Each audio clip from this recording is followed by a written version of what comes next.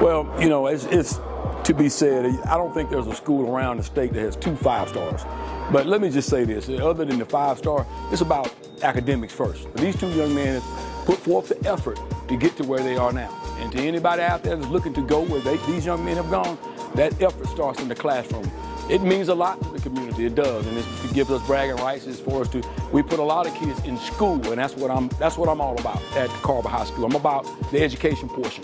Now you've heard from the coaches, you've heard from the young men, but they're students first. It's been a great pleasure educating those young men. For those guys, just relieved the recruiting process is over. Those guys can get back to work. I think they just want to get to work and show their ability to the next level. The advice I would give to them is stay consistent. Don't take no reps off. Just work.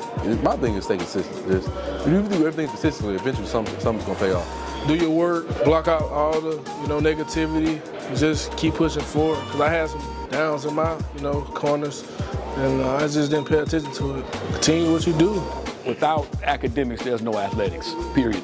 They don't care if you're the best player around. If you can't get in school academically, you don't need to worry about it because the academics is a must. Student first, student athlete. All right? Yes, sir. All right, man.